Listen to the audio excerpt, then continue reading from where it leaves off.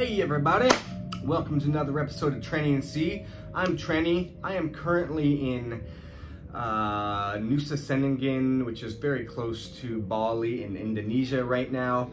I've been enjoying about 7 days here. I've rented a scooter, zipping around, eating good food, checking out the sights, lots of beautiful beaches, friendly people, all the good things that make Indonesia worthwhile.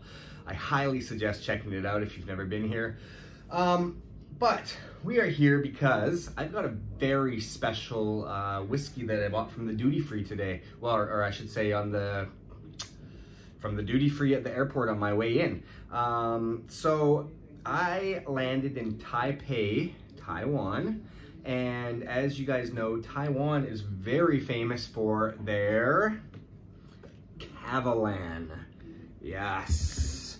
So this here is the KAVALAN EX-BOURBON CASK, Cask Strength, bottled at 57.8%.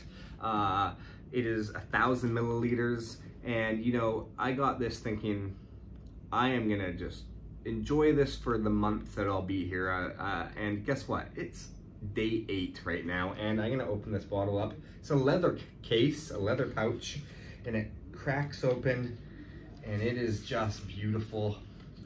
Here we go. Uh-oh. Doesn't appear to be very much left. I have been thoroughly enjoying this. Ugh, get out of there. Sorry, there we go. Cool case. It comes with like a scroll and some information and a real nice box. Like I said, it's leather. But I'm not going to be carrying this around forever, so maybe I'll give it to somebody that really cares. Anyways, I've been enjoying this, but I've also been sharing this with some people. At the place I'm staying right now, I had a big group of French people stay, and I gave out a couple of drams of it to them and shared it a little bit along the way. But yeah, really enjoyed it. I'm going to give you some details. Again, 57.8% alcohol. Ex-bourbon cask. Let's non-chill filtered, natural color. Normally in Canada, this bottle here would cost in the upwards of $300 kind of thing, because first of all, it's a liter of it, and just in general, it's very expensive where we are. So this was in the airport around $130, so I could not pass that up. Let's pour ourselves a little glass here. Got myself a wine glass, which is not bad. Here we go. I'll pop the top. There we go. I'm just gonna dump the rest in there. Why not? I forgot to actually get some water for this review, because it definitely needs water. But that's okay, we'll drink this neat for now. I definitely find in these hot climates, it's nice to add some really nice cold water to it, and it helps open it up a bit. I'd highly suggest, if you are buying duty free, don't go overboard with the Cask Strength stuff, because it doesn't open up as much in this hot climate as well. I find it's better kind of more of a room temperature situation.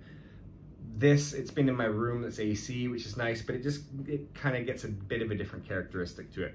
Anyway, nice color. On the box, I gotta say this is kind of funny. Or maybe it's on the bottle. Where is it? It's cattle egret is the color. So whatever cattle egret means, I have no idea. But one thing that is distinctive about KAVALAN, look, it even looks like it's getting a little cloudy. I think it's a temperature here, honestly. Anyway, the nose is distinctive about KAVALAN. A very nice nose. It has a bit of a tropical kind of a feel to it. It has a little bit of that coconut dust, some dense, a little bit of that cocoa bean kind of a taste to it too. There's some chocolate notes on the nose. A little bit mango for fruit. There's a fruitiness to it. There's even a little bit of sea salt Yeah, this nose is really, really nice. Yeah, this thing in this climate just kind of has some serious, it doesn't work well with the extreme heats. So it's kind of like when you store bottles in extreme colds, a lot of the oils and things like that start to get, it looks like cloudiness on the bottom. So going from extreme temperatures changes the bottles a little bit. So if you can, keep them in temperature controlled areas of your house. This glass looks a little bit gungy, but we'll do it all the same. Again, on the nose, there's a touch of lemon, but it's more of a maybe even like tangerine. There's something more tropical about it. There's a little bit of that coconut, a little bit of the slight pineapple. Definite chocolate notes on there though. Okay, let's get to the flavor here.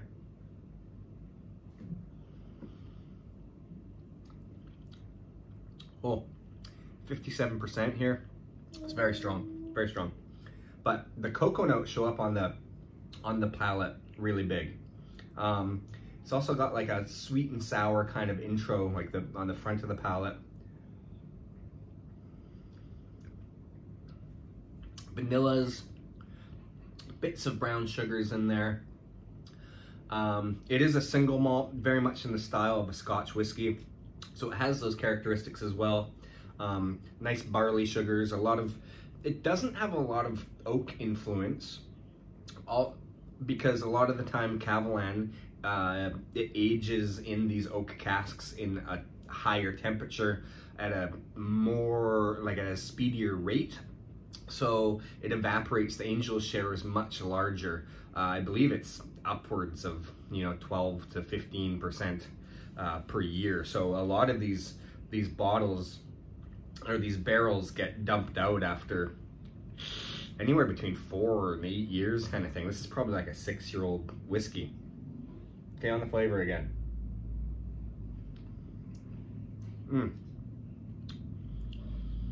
Some of that kind of tangerine is up front, a little bit of chocolate like that, like a Terry's orange.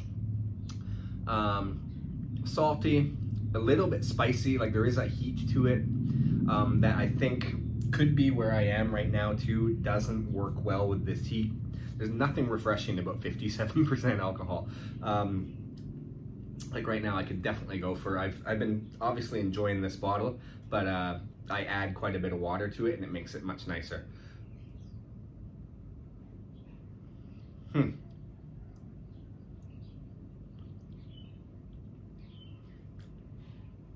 Yeah, I would say there's even like little hints of rhubarb or something in there.